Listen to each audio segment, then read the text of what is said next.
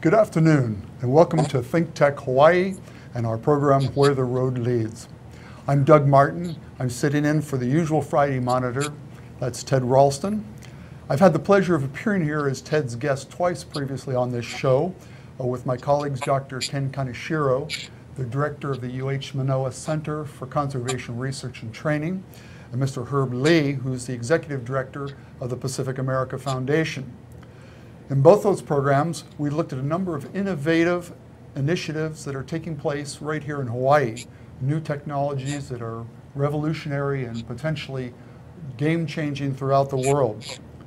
Today we're going to be discussing one of those technologies, one of the most exciting ones that has a tremendous potential for growth and that's being very actively pursued here in Hawaii. We're talking about UAVs, unmanned aerial vehicles. They're also known as unmanned aircraft systems, UASs. To the general public, however, they're simply known as drones. We have with us today three guests. On my left here, Jennifer Davidson of the National Disaster Preparedness Training Center, which is a federal emergency management administration, that is FEMA, supported center through Manoa. She appeared here a couple of weeks ago with the NDPTC team on a previous program. We also have to her left Chuck Devaney from the UH Manoa Geography Department, who's an avid UAV builder and flyer and a geospatial analyst. We have his friend here on the table, which he'll be talking about. We have with us also on Skype Mr. Nick Turner, of the Spatial Data Analysis and Visualization Labs at UH Hilo. Hi, Nick, you're there with us okay? I am. Hello, everyone. Great. So we're going to be looking at the uses of these UAV systems. Specifically, we're going to be focusing on disaster preparedness and disaster relief. And we'll also be talking about other uses of UAVs and new emerging technologies. Chuck was recently in the Philippines providing post-disaster geospatial analysis utilizing UAVs, which offered an excellent opportunity for showcasing how the potential game-changing and life-changing benefits from this innovative technology. I, as the director and the president of Developments International, which is a Hawaii and California-based NGO focusing on global development, I'm very interested in all the various uses of UAVs in development, not only disaster preparedness, but also the other kinds of technologies which we'll touch on a little bit here later as well, and where UAVs offer a really unique opportunity to change the landscape in global development. I want to start out with asking Chuck a little bit to tell us about his work in the Philippines. He's recently returned. He was over there post Superstorm Haiyan in Tacloba and did some very, very interesting seminal research using UAVs in that site. I'll let Chuck talk about that a little. Okay, well, thank you, Doug. Yeah, so we did a total of 3 trips. Our first trip, we really didn't know exactly what to expect. We went in there with very entry-level platforms, totally prepared to lose them, break them, and everything. The first trip consisted of about 12 days of imaging in North Cebu, around the Bohol area, where we covered, I guess, most of that, the northern tip of Cebu. We put the imagery together and started to just deliver it to our colleagues with the American Red Cross, and then of course all the local municipalities, and they instantly saw the value in it.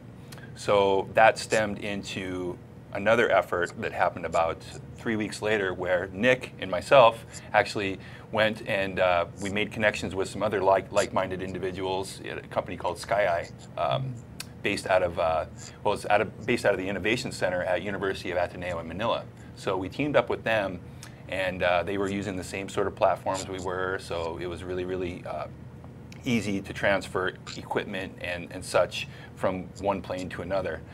We headed to Aklan, where we spent 10 days imaging this river system that had been affected by a lot of flooding and totally changed the entire fluvial process. And that then stemmed into a aerial imaging consortium where we actually produced and published a paper that was presented at the International Unmanned Aerial Vehicle Convention in Florida this year. So a lot of good things have come from it. The concept, I believe, has been proven. We've developed a really viable, somewhat safe, well, very safe and reliable sort of expendable subclass of a tactical drone. So when I say expendable, that means it's not going to hurt our pocketbook quite as bad if these things go down or get damaged in the field, and they're easily repairable. So yeah, a lot of great things have come out of the work in the Philippines, a lot of lessons learned, and we continue to move forward with that. Great, that's super. Nick, can you tell us a little bit about the UAV work there at Hilo and what you've been involved with? Yeah, definitely. So at Hilo, we've been looking at a lot of environmental applications with UAVs, kind of tracking invasive species as they move in, especially in our Kona site. We've also been looking at erosion studies, both on Mauna Kea and also in Kohala area. And also looking at disaster relief. So I was with Chuck in the Philippines, as he said, and more recently I've been trying to help out with the Puna relief efforts as much as I can. And it's been a pretty tiring week for pretty much everyone in Puna. Lack of power and water and everything just kind of takes a toll on everyone. But I'm in Hilo right now, so there's power. It's good to have lights on and everything like that. But I'm not sure if you guys have the photos. I sent a few photos to go with it. Check those out. Could you expand a little bit on some of the specific work you did with the storm that we had last week? Give us an idea of what actually took place, what sort of events on the ground, if you would, and how the actual application of the UVAs were useful. Yeah, definitely. So the storm, everyone got pretty prepared for it, and I think Puna is probably the hardest hit area in Hawaii. And the day after the storm, it was pretty apparent. You're just driving on the ground, there's trees blocking the major roads. Pretty much everyone was out of power. A lot of power lines came down, and it looked pretty bad on the ground. But once you got up in the air, so I sent up my copter. It's similar to the one you see on the table in front of you. It's actually a hexacopter, but it's actually in the shape of a Y, so we call it a Y6. And basically that's my main personal copter that I put together, so kind of flying with my own equipment. And once you get up in the air, it's just the devastation becomes really apparent. Entire forests were just mowed down. All the structural damage to houses becomes pretty obvious from the air.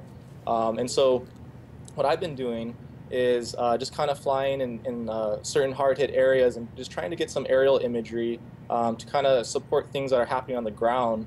And so Ted Ralston actually hooked me up with Team Rubicon. It's a disaster relief organization based out of California. And they're over here providing relief for anyone whose home has been badly damaged. And I've been trying to help them with damage assessments, so just kind of giving them that bird's eye view of what's actually happening so they can better direct their resources. Great. Thanks, Nick. Jennifer, what are the uses of UAVs in disaster management? I know that NDPTC is very interested in taking a lead role in implementing UAV technology. And could you tell us a little bit about how you see that being used in disaster management? Yeah, definitely.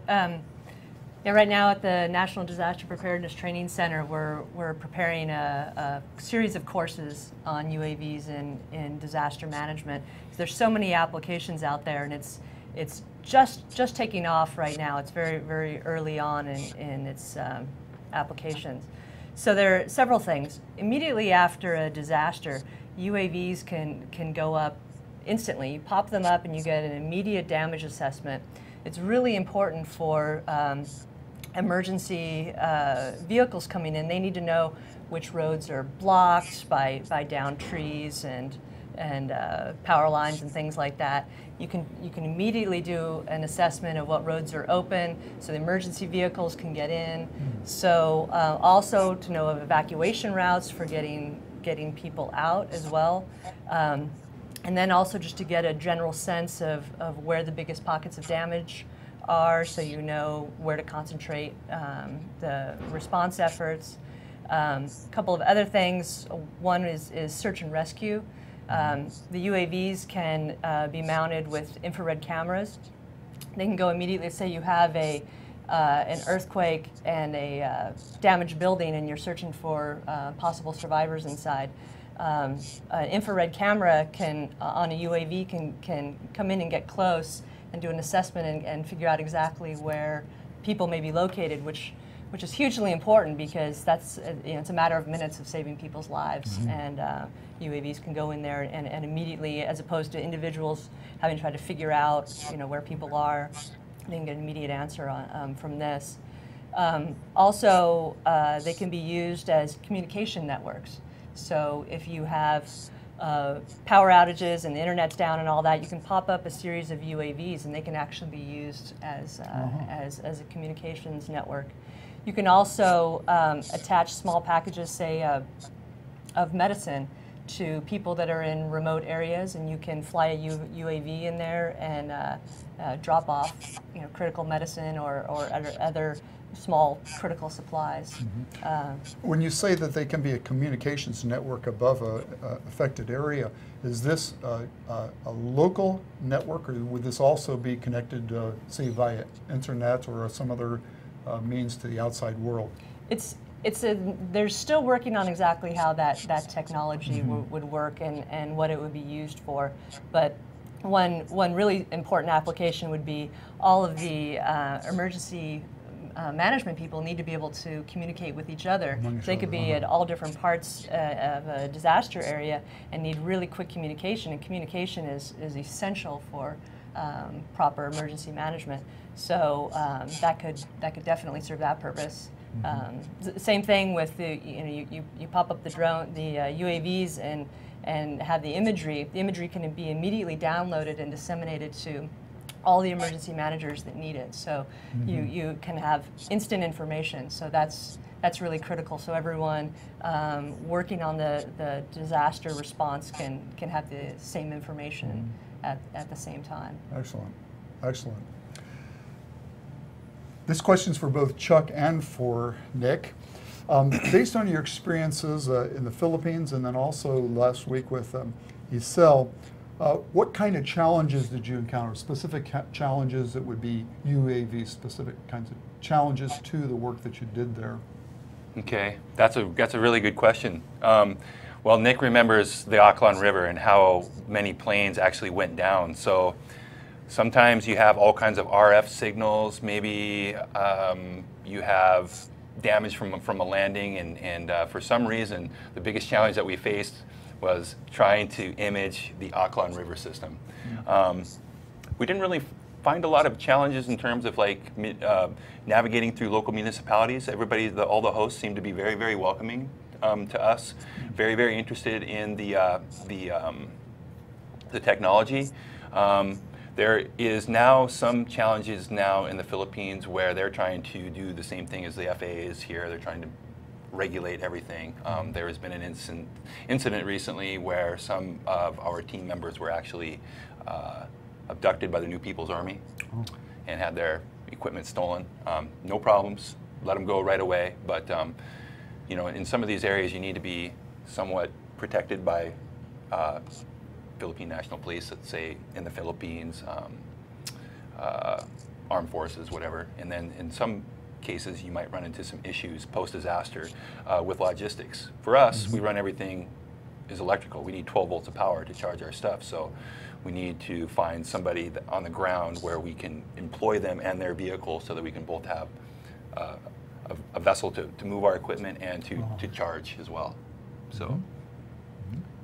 Well, one nice thing about UAVs, though, is they still are fairly simple. I mean, he just needs to be able to charge the battery, but it's a simpler process than needing an aircraft, a large manned airplane or helicopter. And one of the things that I know Chuck and Ted Ralston are trying to do with the expendable class is have these so a local municipality can own one themselves and operate it themselves to really take it down to a local level, which is important in international development as well, as opposed to having a top-down approach to disaster response. You can have a bottom-up approach, and because it's really important in disasters, immediately after disaster, to get up and get a visual image of what's going on. And if these are deployed in every small town, then it makes for a really rapid response, which is essential for disaster response. And just to add on to what Chuck was saying about the regulations, I definitely think for the U.S. right now, one of the toughest challenges is actually regulations more so than the technology itself.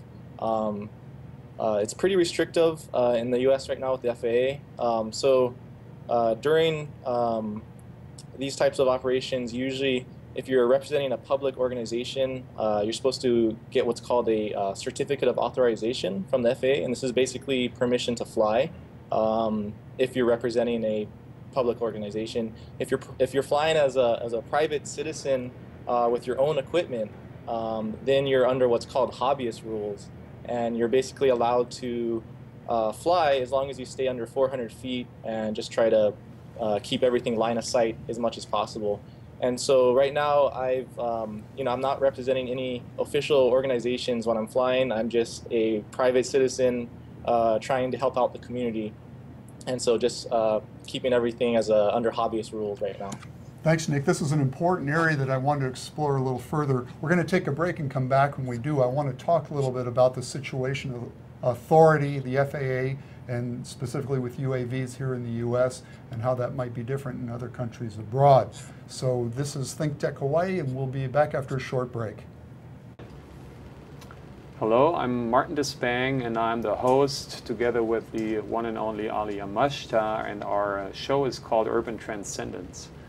And Urban Transcendence is about identifying where we have a unique situation of a vibrant city in one of the most beautiful natural environments. So how these two can coincide, sometimes conflict, how they could find reciprocity in the 21st century is what we're excited about. And we're planning on bringing in a diverse body of guests, both from the arts and the science and the established and the wise and the emerging generation. So hope you will join us. We'll always be on Thursdays from 1 to 2 p.m. Thank you. Good afternoon. We're back here at ThinkTech Hawaii with Where the Road Leads. Our subject today is UAVs, unmanned aerial vehicles. Our guests with me today, Jennifer Davidson of the National Disaster Preparedness Training Center, Chuck Devaney from the UH Manoa Geography Department, and Nick Turner, who is via Skype with us, who is from the Data Analysis and Visualization Lab at UH Hilo. When we took off before, we were talking before the break about regulation and authority issues. And Nick, you were making the comment about being very strict to the point that where you were even having to operate now as an individual and not as a public entity.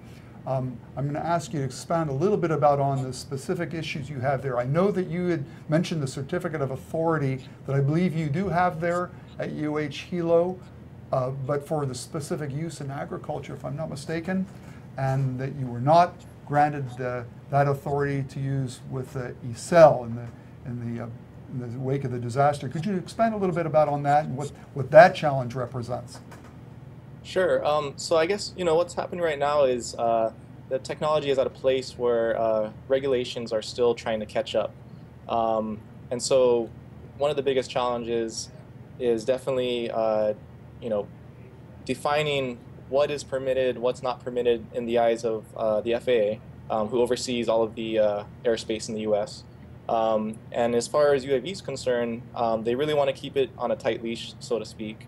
For hobbyists, you can build your own aircraft and go out and fly anywhere there's open space, so long as you keep it in line of sight and under 400 feet. But when it comes to public organizations such as the state government or even a nonprofit, then they're actually even more restrictive, and they require that you go through a process to apply to legally fly in designated areas. And so you give them, it's quite a lengthy process. It usually takes a few months, 3 to 4 months, before you'll get turnaround for approval. But you're basically telling them where exactly you're going to fly, what type of aircraft you're flying, what the purpose is, all of these different things. And the university has 2 active COAs on the Big Island right now, both for environmental monitoring. And we don't have any COAs for any type of emergency relief work, and so that's why I've been basically took off work, just volunteering my time completely to fly my personal hobbyist aircraft, and so that kind of allows me to just kind of go on my own and do things without having to go through any more stricter regulations. Mm-hmm. Yeah, I see that that's going to be a big issue here as we expand this technology and it becomes more prevalent and the public realizes there's more important uses for that. So the whole issue of authority, regulation, and the relationship with the FAA is an important one.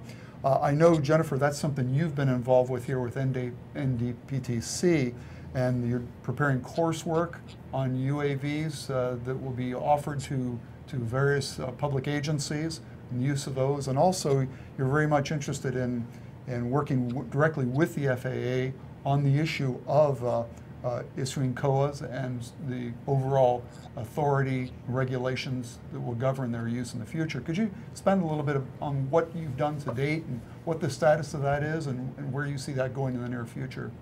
Yeah, so with this first course that NDPTC is preparing, we are going to be, our audience are mostly people in public agencies nationwide, and generating interest and letting people know about the uses of UAVs in disaster work, all the opportunities there are.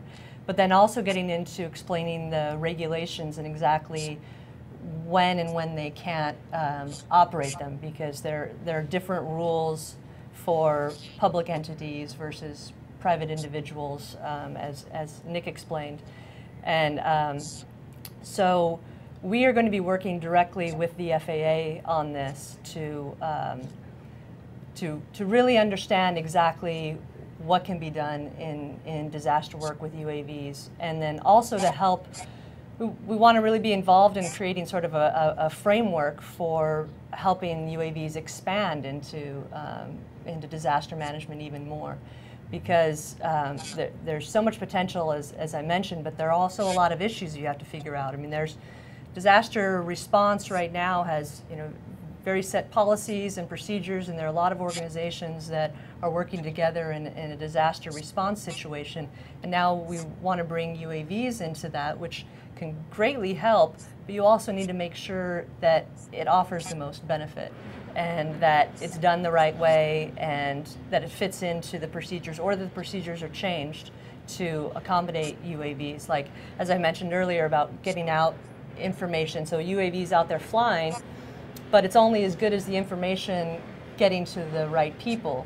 And then in addition, the people need to not only have the information, but to be able to do an analysis themselves. So another course that we're going to be following up on is the actual analysis, the data analysis and the imagery analysis of UAVs, because then you need to take the data and take the imagery and use it for decision making in disaster work. Great. Chuck, what are some of the lessons that you would say that you've picked up from your practical application of using UAVs in an actual disaster situation like you had in Tacloban, which is probably a world-class disaster situation? And I would imagine if there were ever a better place for showcasing that technology, that was probably the premier event so far. Yeah, definitely. Tacloban was like a total playland for emergency first responders, for sure. Everybody was there. So yeah, we did. We got some great imagery of Tacloban. We not only Tacloban, but a lot of area in Leyte itself. So some of the lessons we've learned. Well, we all became really, really good repairmen.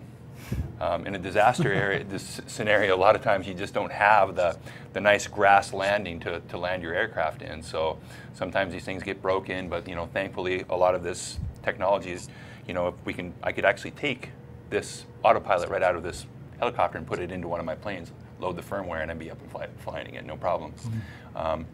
We also learned how to establish relationships within, the local people.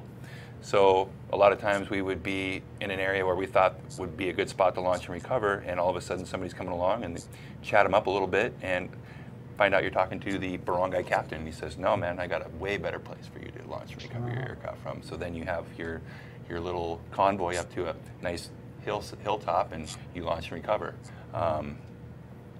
Learned a lot about the capabilities, the endurance of these aircrafts, the type of punishment they can take, what the best fit is. The mission definitely defines a platform. So, and then thinking about the entire methodology. What does it look like when you get there?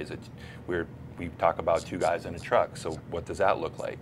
Well, for us, it means we put something like this in the air, like Jennifer was saying, get the immediate situational awareness, and then say, okay, we need to navigate to this area because it's better for us to set up and deploy our fixed-wing aircraft where we're going to get the bigger picture, and then just kind of leapfrog upon that.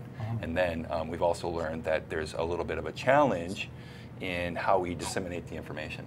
So when we go out there, we could potentially gather gigabytes, terabytes of information that you can't move because you may not have the communication infrastructure in place. So what does that look like?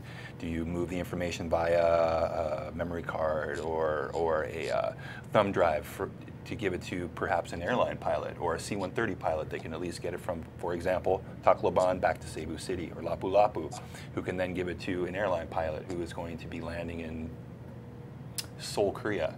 And from there, we're able to, or maybe even from Cebu, we're able to then pipe that information to anybody who needs it, American Red Cross, Linking the World, whoever.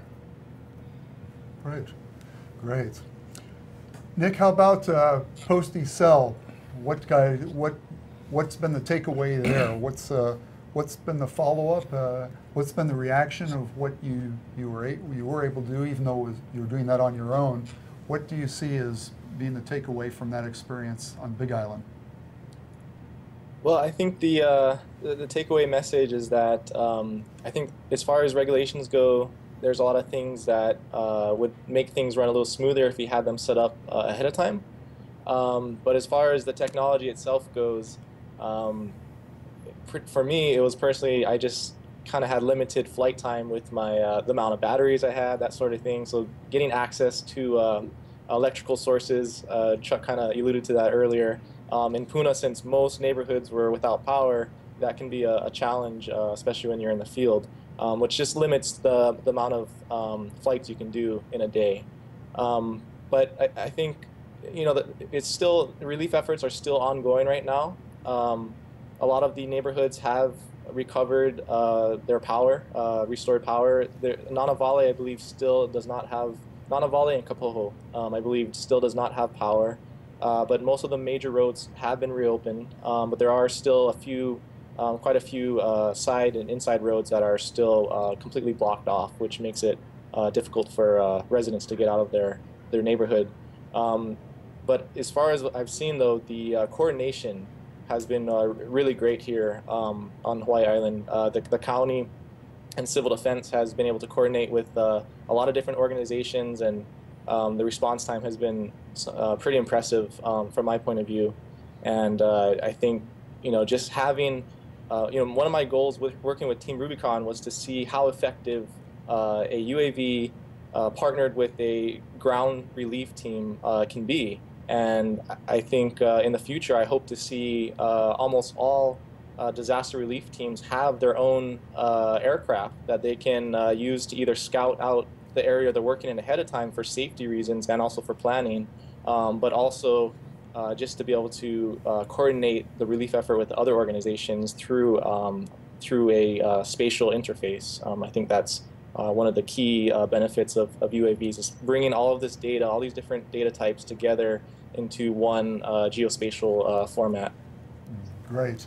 I'm going to ask Chuck now if he would be so kind as to introduce our silent guest here, and he'll probably have to speak for our guest that's on the table here before us, and just give a little bit of oversight, show us what the basic makeup of this is, and if you would also, in doing that, explain a little bit about the difference between the rotorcraft and the fixed wing, and the interchangeability of the parts, and then the different application focus of the two. Okay, well, I'll first, I think it was the third question you asked, is the difference between this and a fixed wing. Well, a fixed wing has wings. It's able to glide. It's able to, navigate further and more efficiently over larger areas of land. Also, in the event that there is an equipment failure, you can generally land them safely on the ground or glide them safely to the ground. Something fails on this, it drops straight from the sky right down to the ground, and most of the time it's a complete and total loss. But the value of it is that it can go, pretty much go straight up. It can hover very, very well. It's very, very stable. We actually just went and tested it today. It's a 3D robotics product. Nick has one called a Y6. It's very similar, except for it's not in this hex formation. His it's got a tri-arm system where the propellers are stacked on top of each other and work in kind of in sync with each other. It's an open source platform. You just basically buy the parts, and then all of the mission planning, all of the firmware, software that's involved is all open source. So we can work more closely with those developers and kind of based on their needs. We ran into a lot of issues with it when we were working in Auckland. So we were able to get in touch with the developers, and they wrote us a new firmware package that kind of tailored to our needs. So that's really, really nice. So this more or less would be a composite then. This isn't a product per se, but it would be composite. It is. You buy the kit, or you can even buy them ready to fly. It depends on how much money you want to spend. It's probably about a $300 or $400 difference if you have them build it, or if you just buy the parts and build it yourself. You don't really even need to do that. You can buy, these are aluminum arms. This is just basic aluminum tubing. This is just fiberglass, CNC cut fiberglass. Super simple. And then there's a lot of aftermarket stuff like this anti-vibration dome has really made a big difference.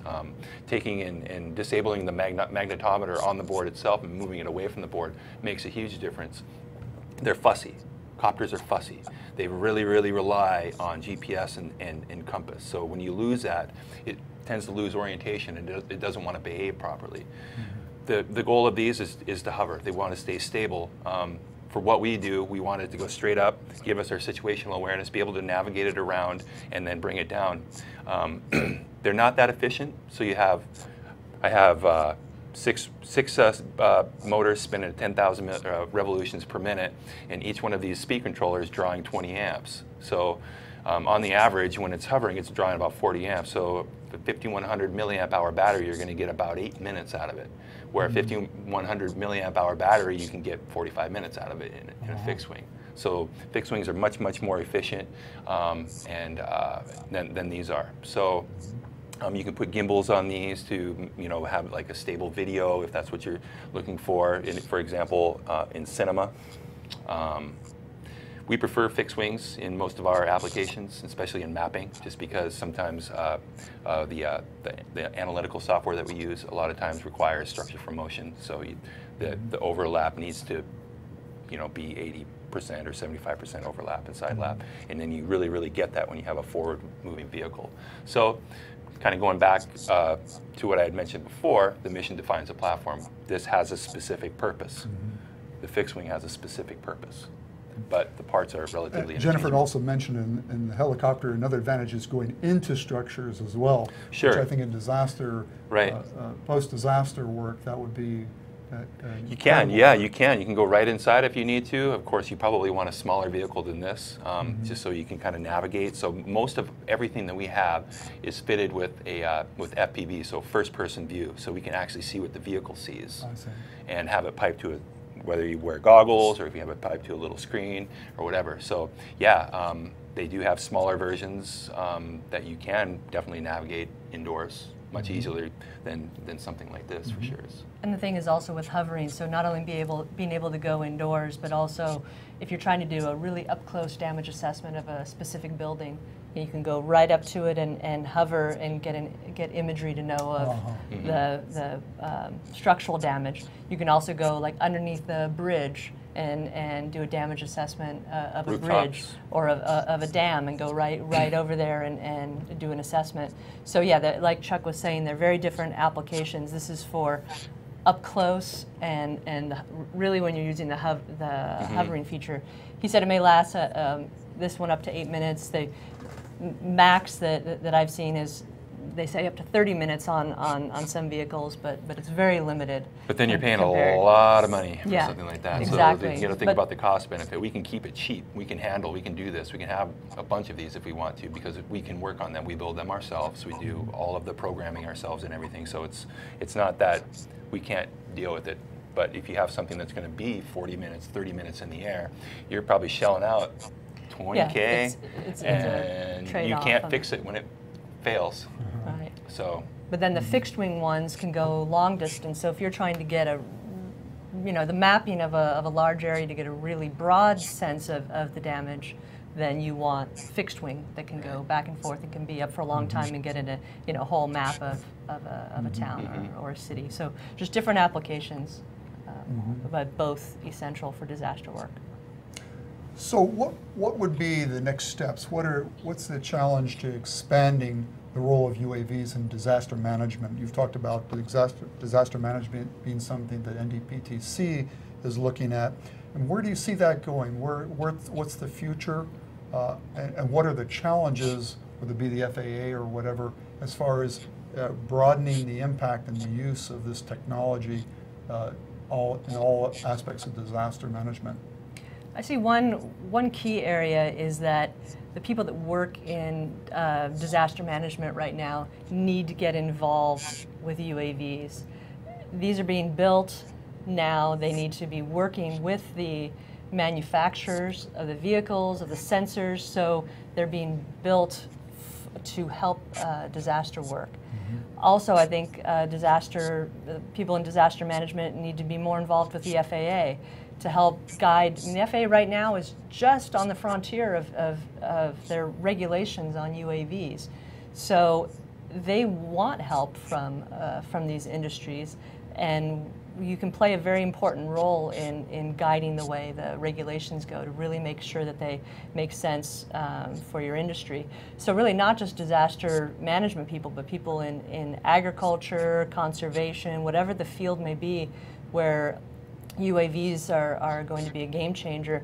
Really, everyone involved in those industries right now really need to be thinking about UAVs and making sure they're playing a role, as opposed to just waiting for the technology to come to them. They need to go to the technology and make sure it's going to work for their industry. That's a key point that you just brought up, Jennifer. In my work with Development International, my organization, where we're looking at global development, I'm interested not in just specific applications of UAVs, but I'm looking at the technology in the broadest and most comprehensive sense.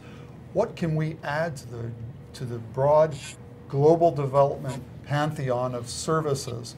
How can we integrate this technology in what we're doing to help really achieve local community empowerment throughout the world? We've talked about the different uses in disaster use, and also the fact that it's very cost effective. What are some of the ways, I'm very interested in specifically through Development International, of looking at ways of promoting this technology through the clients that we have all over the globe. I can see just from what you're saying here that there are lots of ways that this would totally change local communities' initiatives towards how they address their own local development areas. And so let's talk a little bit about that. We have just about 3 minutes left. If we could focus on some of the other things. I know we've talked about agriculture. Nick's mentioned about resources that they're doing it through Hilo. If all three of you wouldn't mind just weighing in a little bit in some of the loftier ways you see in the future of UAV technology really becoming a game changer. I'll go ahead and start with you, Jennifer, since you were the one that brought this up. Okay, yeah, so besides disaster management, we touched on agriculture. There are a ton of uses in agriculture for monitoring the health of crops and plants and things like that. Also, they're doing a lot of conservation work in Africa of monitoring poaching. So they're able to just fly around and monitor, make sure there's there's in the game parks. Poaching, to help reduce poaching of elephants and rhinos and things like that. So those are a few huge areas. also monitoring. Right now, they're using them after the Japanese earthquake and tsunami, and then the nuclear meltdown. They're using them at the Fukushima plant to monitor radiation. Mm-hmm. So that's another large use. Nick, could you say a few words about what you're doing there on the Big Island as far as the environmental? Sure.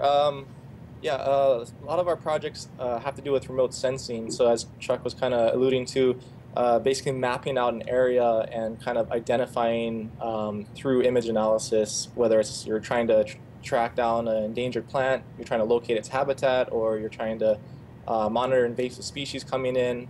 Our focus is definitely getting the technology out into organizations that can really benefit from it. And not to go too far off topic, but one of our key pushes here is definitely education, STEM education, and it's a lot easier to get kids excited about STEM when they're playing around with a UAV than to have them looking at something that's very abstract. And so you can get them excited and engaged immediately, and so we're trying to get the high school and middle schools involved with robotics competitions, getting involved with the programming of UAVs, building them, and flying them. And I would say one of my personal interests is definitely the exciting part is using UAVs for very remote monitoring applications. So I co-founded a company called DroneFlow, and we are basically developing autonomous UAVs so that you could station them out in remote areas to monitor something that you wouldn't have humans get to very easily, or you could just have someone control a system with just a tablet, and you wouldn't need to have RC controller or anything like that. And so using computer vision for 3D navigation I think is one of the really exciting applications that are coming up for UAVs, whether it's for disaster relief, going inside buildings, or just monitoring infrastructure like a bridge or a wind farm or something like that. Great. Well, that's about all the time we have today. We thank you for joining us here on ThinkTech Hawaii, Where the Road Leads. I want to thank my three guests here that we have with us here: Jennifer Davidson of the National Disaster Preparedness Training Center, Chuck Devaney here from UH Manoa, and Nick Turner there in Hilo, UH Hilo on the Big Island, joining us via Skype. Thank you all for being with us, and Ted Ralston should be back with us next week. Thanks again.